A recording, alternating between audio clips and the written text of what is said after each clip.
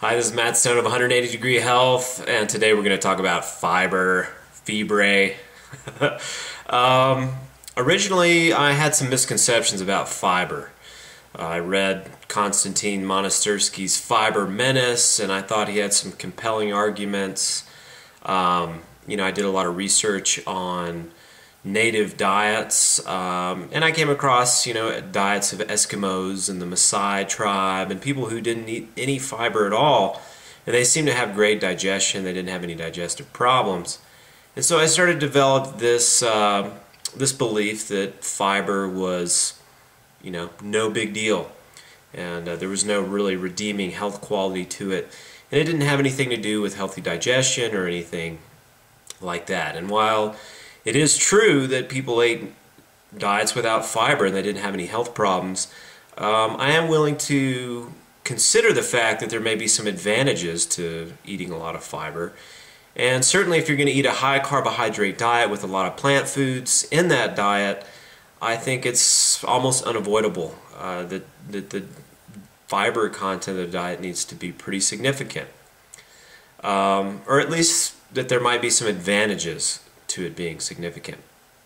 So let's talk about that. Let's talk about the first myth. Really, when it comes to high fiber diets, is that because it expands in your stomach and it takes up space and it has bulk, it decreases your appetite. Well, that may be true for a meal. I know if I eat a bunch of broccoli, I certainly get really full with that giant mass of food, even though it doesn't have many calories. However, if I eat nothing but broccoli for several days, I get ravenously hungry and weak and feeble because I'm not consuming very many calories. So in the short term, yes, fiber has bulk and it expands in your stomach, and you'll probably lose weight for a day or two when you increase the fiber in your diet. And we know that if you increase fiber, and if they study increasing fiber in someone's diet, yes, they voluntarily and spontaneously eat less at those meals and they stay fuller longer. But again, this is very, very short term, and it doesn't take into consideration the real appetite and energy regulation systems of the body, such as leptin, which is really the master and commander, and it has a lot more to do with regulating your body temperature, your total metabolic expenditure, your energy levels, whether you're storing fat, and all different kinds of things. Something that influenced the macro, the big energy regulation functions in your body, that's a big deal. But something that just kind of fills you up, just because it's bulkier and less calorie dense, that's really a short-term thing and it's insignificant.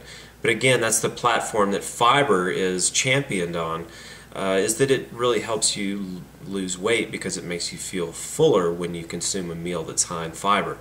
Nonsense. However, there appears to be ample evidence that fiber has inherent properties that are much more significant in terms of weight loss than just making you feel full when you eat a meal.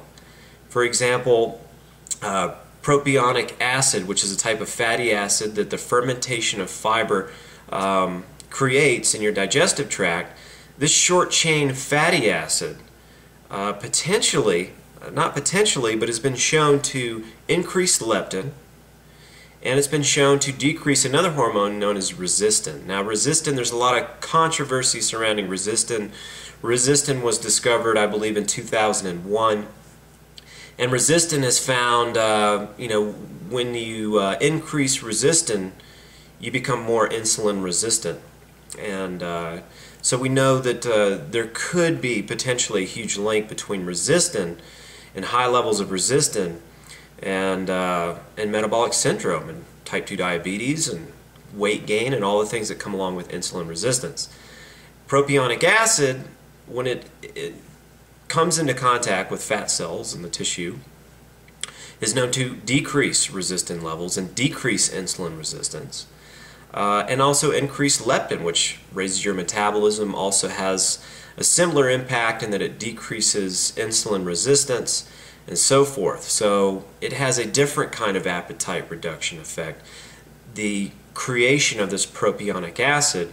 And propionic acid is not something you really consume a lot of in your food. It has kind of a foul odor, and lo and behold, fermented fish and things like that, staples of the Eskimo, this propionic acid really increases with the fermentation of those fish. So again, you have a lot of these rice-eating cultures that are low in fiber, really into their fermented shrimp and fermented fish. Japan, all of Southeast Asia, China, they really depend on these fermented fish foods. And the Eskimos, who ate no fiber in their diet, consumed a massive amount and relied upon their fermented fish, which they consider to be sort of their own personal superfood. I don't know if there's a coincidence there or not, but it's very interesting. Again, we talked about butyric acid in 180-degree health. That is another short-chain saturated fatty acid that is produced by the fermentation of fiber, and also what's called resistant starch, which is a type of starch that doesn't completely get metabolized by the body. Some of it gets fermented in the digestive tract. The richest sources of these foods just so happen to be whole grains and fruits, vegetables, but mostly those whole grains, brown rice, things like that. That's the richest sources of these hemicelluloses and resistant starches that create the most fermentation of butyric acid and propionic acid, which those fatty acids may be very, very significant. I'm not quite sure how significant, but there is definitely some evidence that fiber is not just some indigestible substance that passes through, and that it has real pronounced significant metabolic impacts that give you more metabolic energy on fewer calories, decrease your appetite in a lasting way without causing your metabolism to drop, and could be something that's very, very significant, and may be in fact the reason and the primary reason why people and cultures who ate unrefined carbohydrates did not develop Western disease such as type 2 diabetes and obesity and a lot of the different things that we suffer from in the modern world today. So anyways, consider eating lots of fiber-rich foods. I know that sounds strange from Mr. 180, Mr. Contrarian, but looking and investigating the subject really thoroughly, it appears that fiber may have some inherent qualities that are really, really powerful and really help us achieve what we're trying to achieve in raising our metabolisms and decreasing body fat and all the things that everybody's looking to do. So anyway, that's it on this video for fiber, and that's it for me right now. Thanks again. This is Matt Stone of 180 Degree Health.